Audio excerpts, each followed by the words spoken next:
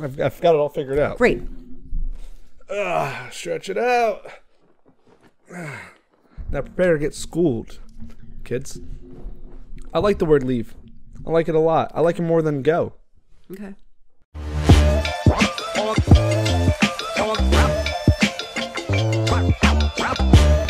Hello and welcome back to the Croak and Crow podcast. I am Spencer Cartier. I am Mitta. And this here is Frank, looking good as ever. How you guys doing?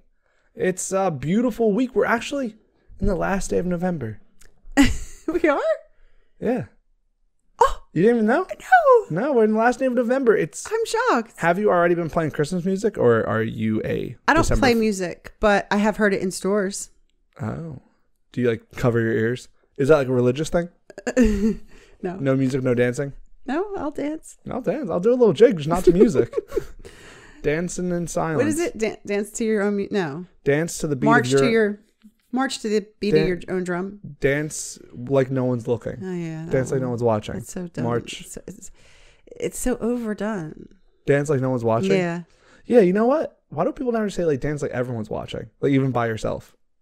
Like get that pressure on you. Yeah, actually, because what you're insinuating is if people are watching, I'm going to do terrible. Yeah. How about practice dancing like everyone's watching. So when people are watching, you're like, I've been here before. You know, it's funny that you bring that up because, whoa, you have been here before. You know, that's funny that you bring that up because, yeah, it is quite opposite in that way where when you're dancing, oh, dance like no one's watching, like be free. But then when you're practicing for like a sport and they're like, no, practice like every shot should be game time. No, not like a roar of crowd, but like put that pressure on yourself. Yeah. Like we don't need you to be good. And so everyone who's dancing like no one's watching, when the time comes that people are watching, You're like, that's when the nerves come in. right. Really, it's like you should be dancing like everyone's watching up until everyone's watching. And then dance like no one's watching. Or just always dance like people are watching. No, here's my thing. Because then you just be like, I've trained for this. I've trained for this. No, but there is that added pressure of actual people. So what I'm saying is if you're always dancing, hear me out, like everyone's watching, you've developed this psychoactive thought of pressure, boom, boom, boom. And so then when you're with everyone and that like pressure starts to build up, then you dance like no one's watching. Why? Because every time you were dancing like no one's watching, you were dancing like everyone's watching. And that, my friends, is the podcast. And that's it for us. But we'll see you next week. We'll see you next month. Dancing Wednesday. Dancing on my own. Really? We are now. Opposed to? When we were winning. No, listen. Don't let the Phillies. Love the Phillies. Don't let them take that song. I've been rooting for that. So I love that song. And a lot of people got on the Phillies back when the Phillies were in the World Series. They were using the song "Dancing on My Own," a cover of Robin's song "Dancing on My Own" by Callum Scott, who remade it. A lot of people were getting on the Phillies for a couple of reasons. One being they weren't giving respect to Robin. Second being, even when Robin made it and then when Callum Scott remade it, it was sort of made for LGBTQ angst. Oh. And they were like, you're taking a song that was meant for a reason and just using it in sports. And I'm against all of those things. Right.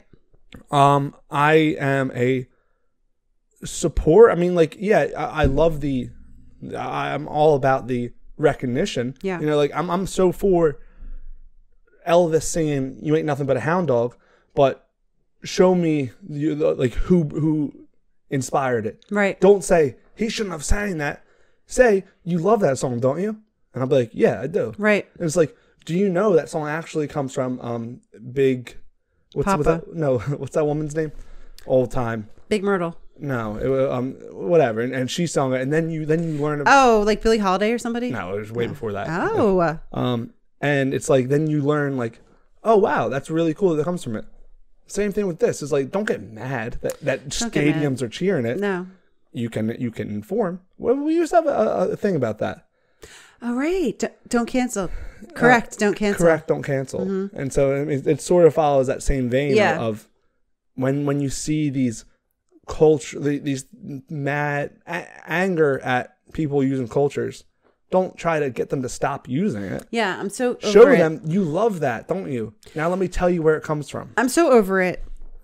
If one more person tells me someone's canceled, I'm going to Cancel yourself. yeah, I hate it. And for the longest time I didn't know. I was around on the first go around with the Whitney Houston song, I Will Always Love You. And I thought it was Whitney Houston's song. And for the longest time I didn't know that it was from the little known star, Dolly Parton. Oh. She didn't care. She was like, go ahead and use it. Go ahead and use it. Dolly was famous for it, but not as famous as Whitney got with it. But like, it didn't take anything away from Dolly. As a matter of fact, when people found out, they were like, oh my gosh, we love Dolly even more now. Yeah. I mean, absolutely. Actually, I mean, think about it. People do that without even, it's not like there are a lot of writers that their whole joy is like, just even people who also sing, like you see with like Ed Sheeran or Sia, Right. And you find out they wrote that person's song, they wrote Yes. and it's not this like, yeah, so why are you praising that person? It's praise them both. Yeah. Praise the person who came up with it, praise the person who made it popular, praise them all, and praise the Lord while you're at it. Anything else? You have a good Thanksgiving? Yeah. Yeah, so did I. Yeah, so we're going into December. Nights are getting shorter, but we're not going to talk about that because I love to talk about the negative. Yeah. On the positive side, the sun is still there. Yeah. Even when you can't see it. Still there. It's still there. I know. It's really interesting. I was watching a video about these travel vlogs. Not like the travel vlogs of come with me to Maui. Mm-hmm. Like the let's meet, show things that are not ever shown. Okay. Let's go to like the least visited country. Let's Right. And so they were with one of these isolation tribes in Africa. And they were like talking, but then like there was a video of like him and this one guy having a just like a midnight conversation with this like younger guy of the tribe, just like asking about like, and he's like talking about planes. He's like, wow, there's so many. How many people? Because there's not even 200 people in the tribe. They don't even know 200 people. There's 200 people on that plane. Crazy to him, but I think the guy was from Sweden, and so he was showing him and like telling him about the lights. He's like, I can't imagine the places that have less sun, or like that the sun doesn't visit. Oh. Like thinking that the cold places that are cold, it's because they don't have sun. Oh gosh. But I'm only saying it just in the reason of like, we are very educated to know all of, but like in reality, there's this belief out there that like, when someone's not, if you can't see someone, it's not there. Right. But just like the Lord, it is. Yeah. So the sun is still there. The sun is still there. And no matter how dark it gets, it's just spend its time in Australia right now. How's your school? It's good. You're a teacher. I'm a teacher. Oh, I got to experience my first year of teaching. I got to experience my first, when the kids get a break, I get a break. So we came off of Thanksgiving. Oh, right. I had 5 days off. It's what everyone talks about of how teachers are lucky. Yeah, you know what? And I'm lucky. Mm-hmm. Because I know a lot of teachers are, underpaid and stuff. And Yes. I'm lucky to be in a position that I don't worry about that as much. And so I can just enjoy it. But right. as for myself goes, this was one of the things I was seeking out, where I love the breaks the same way I grew up loving. You're indoctrinated into school. Right. And it always, some people are never school people. There might be night owls, and it's like, I don't do well at 7 a.m, or I don't do well when I get breaks and work and breaks, Yeah. or if I'm not organizing I want to make my 2-week break when I want it. I don't want it on Christmas. But for me, it's always been, I've always followed that schedule very well. So I enjoyed my 5 days off. It reset me. I'm happy to be back. Back, baby. I want my baby back, baby back.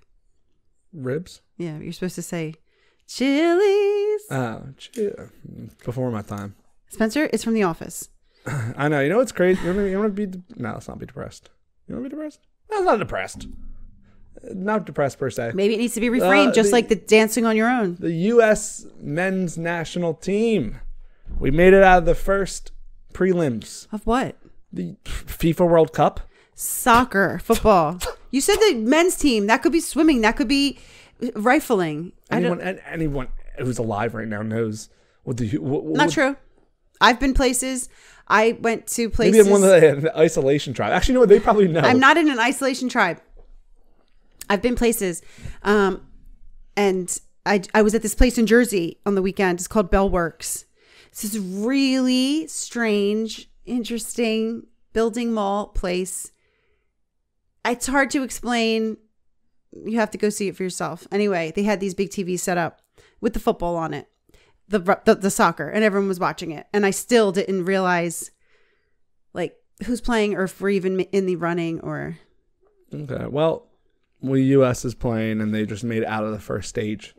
Now they're at the knockout stage. Awesome. It is awesome. Only, it's only 32 teams get into the World Cup. Right. And yeah, I think I saw Brazil win, maybe. Only 16 teams get into the knockout stage. Only?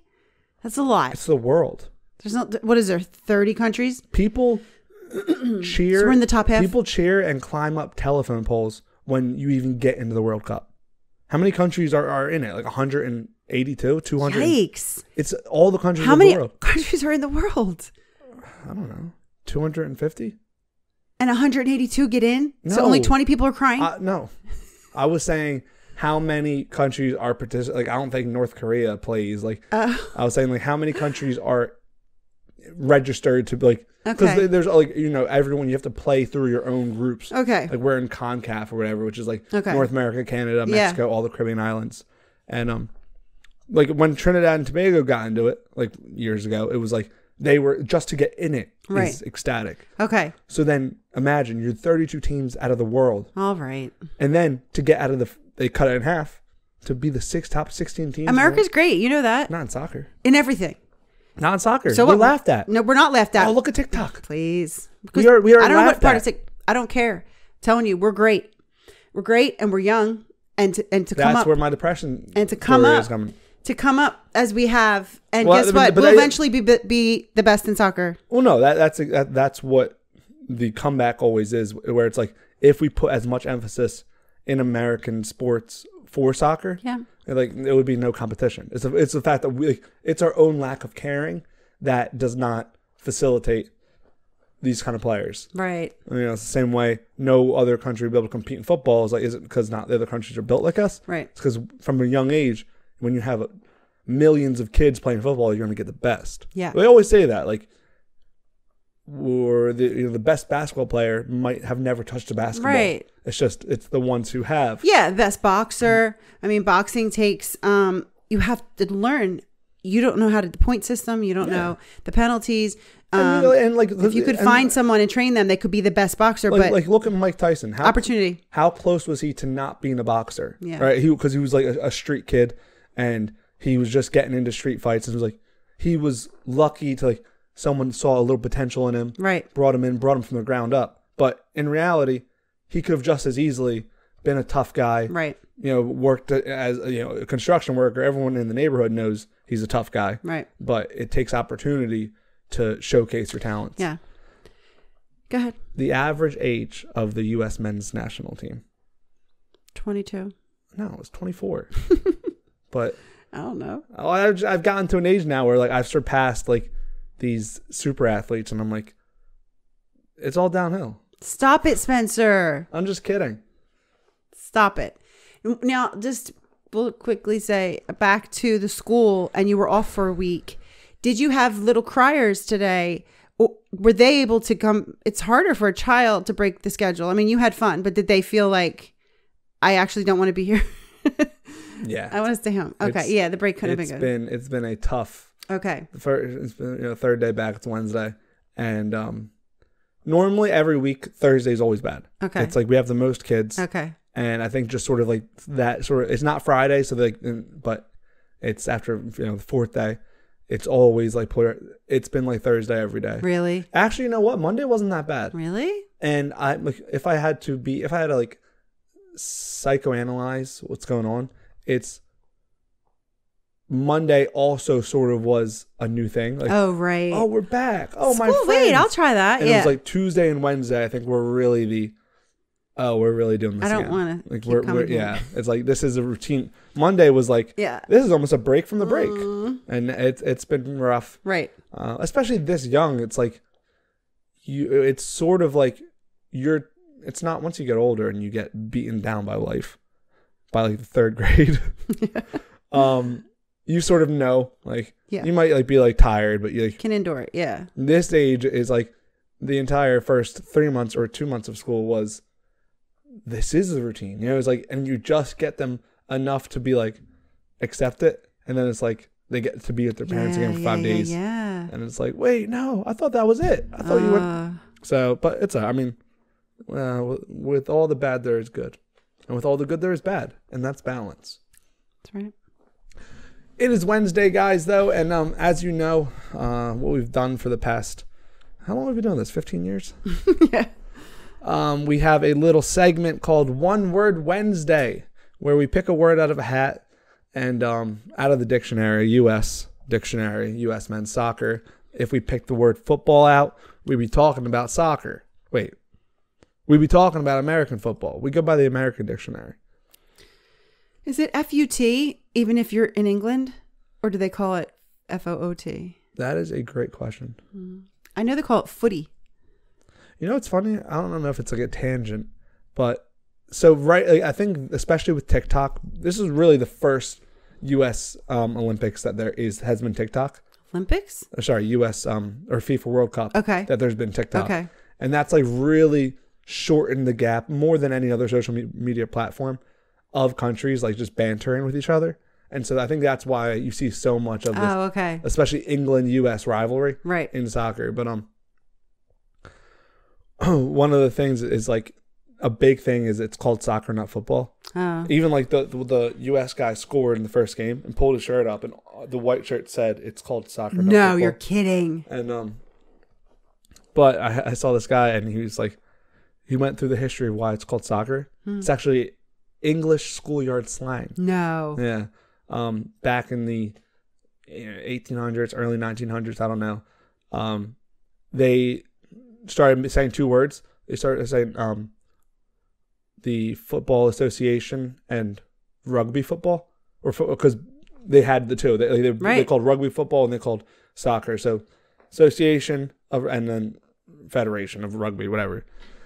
At the time, they were big at all of the school, or the slang at the time was to shorten words and add er. Okay. And that you still hear that where it's like tenor and stuff, and like cup of tea. It was like I'll have a cupper. How funny. So they shortened every word, so association turned to ASOC. And it's like that would be the shortened version, and then ER. So you're trying to do some soccer. I love it. And So did they learn their lesson? no, I'm not sure that anyone saw that.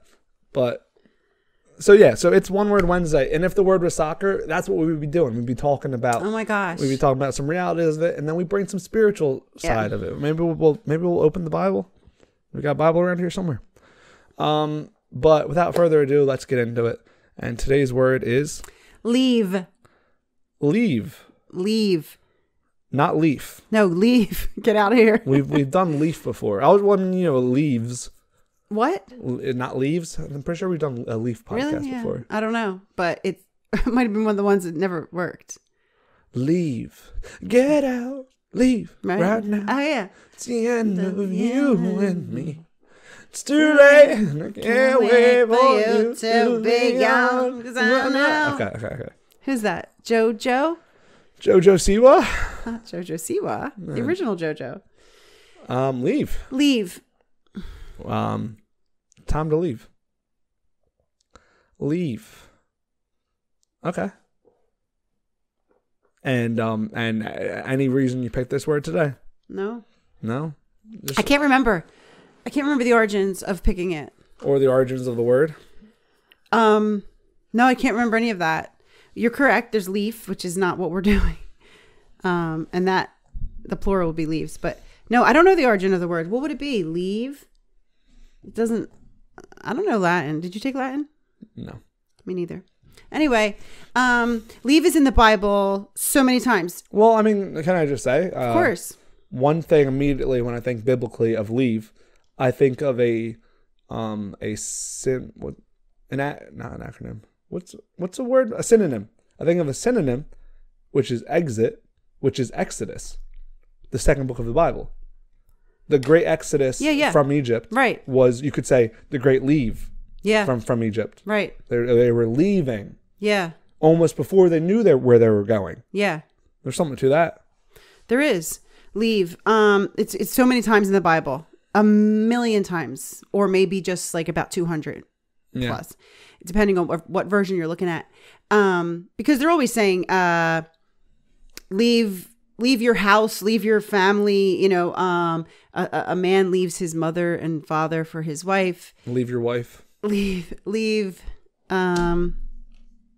everything. Anyway, so it was hard to pick where I wanted to go with it, but I went to the Gospels because we talked before. If you go to Matthew, Mark, Luke, and John, you have Jesus talking. You do. So if you need to pick a place to choose from, that's not a bad place to go. So I was looking, and of course, Matthew, Mark, Luke, and John all have references about leave, and they had like about 10 references each. But I liked John because I feel like the 10 references that I saw from the New International Version for leave, they were all like familiar ones. They were all winner ones. Well, like 2, I don't know much to talk about. It's like when Jesus decided to leave for Galilee or leave to go to Judea. But besides those, you have remember the perfume girl, who was she used the expensive perfume to wash Jesus's feet. Yes, and they're mad at her. He says, "Leave her alone." And then also in John is when Jesus ends up washing the apostles' feet. And at that time, he says that it's time for him to leave this world. Mm-hmm. And so these are, familiar ones. Of course, everybody knows, peace I leave, my peace I leave, peace I leave with you, my peace I give you. Yeah. That's Jesus not leaving himself, but leaving something behind. So you can leave, or you can leave, you leave something. Yeah. So he's always telling them, come, let us leave. I saw like Matt, call him Matt, Matthew and Mark talk about when Jesus is on the cross and he says, his physical body's almost about to expire. And that's when they give him the vinegar on the sponge. Yeah, the sponge.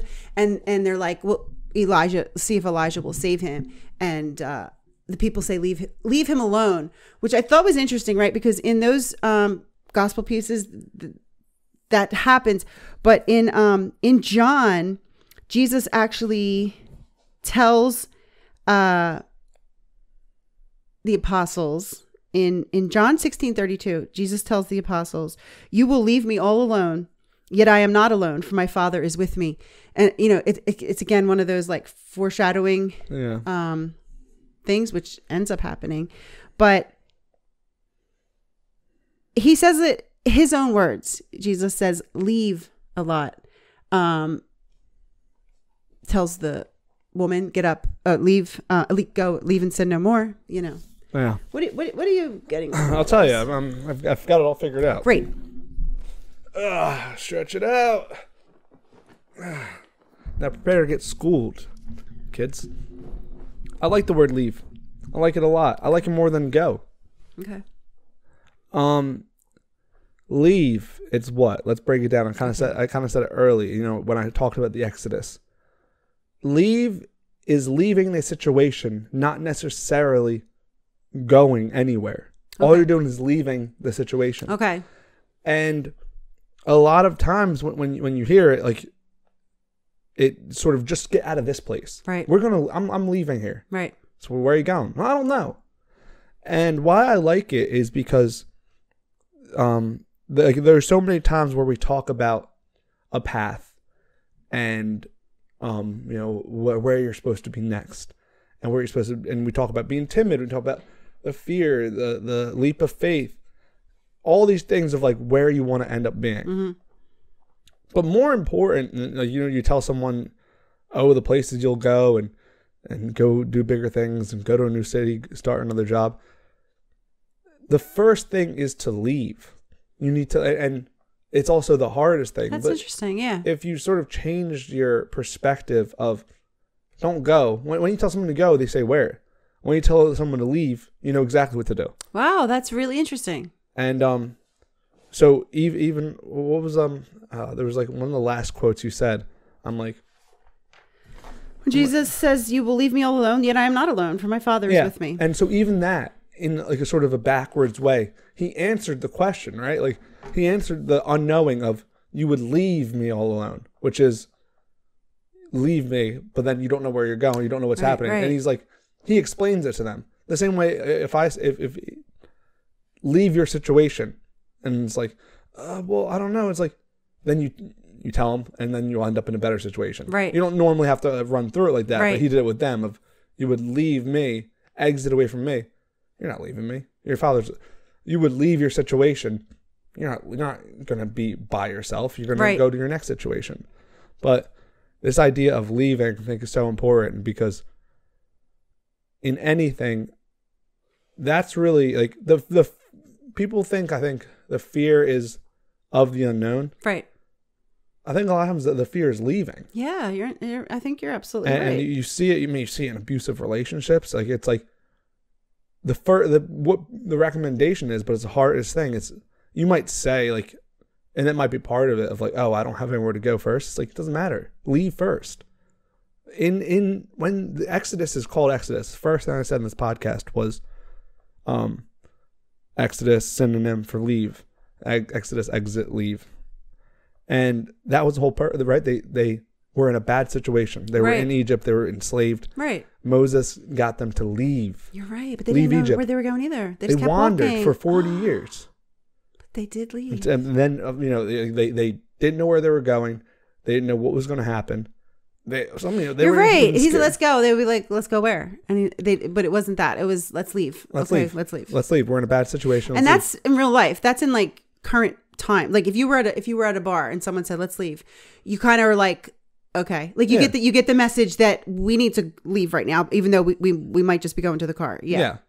And so then they wandered. They had nowhere to go. And some people said, "Why did we leave?" Right. And it's because we weren't in a good situation. It's like, oh, we're not in a good situation now. And it's like, yeah, but the possibility to be in a, like, you need to leave first. Right. And that's always the main thing. But so many times, it seems like a negative word, right?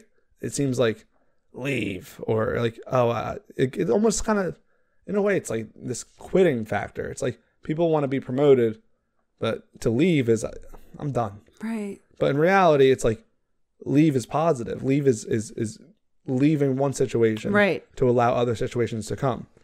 You can't get in another relationship if you're in a bad one. You need to leave the first one. And in doing, like, it's an action. Yeah, like you're saying, leave it behind, whether you're saying that or not. Yeah. You know. Yeah. The I guess it's the adulteress in John 12:7. I have now go and leave your life of sin. So it's like go, but don't bring this in with you. You know, leave that behind. And so, I mean, just in the end, to make it spiritual, right? Because you can really kind of use this concept anywhere. But I think a lot of people are waiting in spirituality for God to tell you to go. Absolutely. God to tell you to do this. And it's like, if he says something, I'll make the call. It's harder to realize the times you're being told to leave. Interesting. And it's like, what? It's like, no, I'm not telling you to, like leave or leave and sin no more. It's not saying go and do this. It's leave. And realistically, it's easy to be told or to feel a spiritual compulsion to go and do something. People are waiting for that. Right. They're like, call upon me, just tell me what to do and I'll do it. Right. Not as many people are willing to hear just the leave. Yeah, because that's faith. That's real. Like, that's faith. Leaving, going. A lot of people refuse to leave unless you tell me, unless you can assure me that I have reservations, and I'm, you know what I'm saying, like I'm not leaving. Going is following, right? And you can use it in your day-to-day life, but you can look back at Moses and stuff. And Moses had faith God told him to leave. He said, get your people and leave. A lot of people then heard that and they were following, right? But when they heard the same thing, they asked, why did we leave? And it's like, only God knew, but it's the hardest thing to do, but it's the thing that we don't like to be called on for, because it sort of doesn't make sense to us. And it requires, you think that 35th year that people weren't doubting, why did we leave? How about Noah? Yeah. Leave. He had absolutely nowhere to go because there was nowhere to go. Yeah, but he was preparing to leave even before. Right. And it's this idea that people think, well, no, I mean, what if I'm not being called for anything? It's like, it's the most faithful thing you can do is to leave a situation. Because it doesn't, at face value, it doesn't show the promise that another one's going to show. Right. But sometimes it takes leaving to show a new situation. Right. Yes. You know, you can't. You'll never know if anything's out there if you don't look. Absolutely. And you'll never know. You'll never be looking if you never leave. Tony Robbins, I believe, said, "You will leave when." You might have to cut this out. I can't remember. Something about you'll leave. You can only leave, or you will. You're more likely to leave if leaving is. They're both uncomfortable, but if staying is. Cut this out. Maybe I'll find the quote and put it right here. Cut it out. All right, that is our podcast. Can't end like that on my first day back.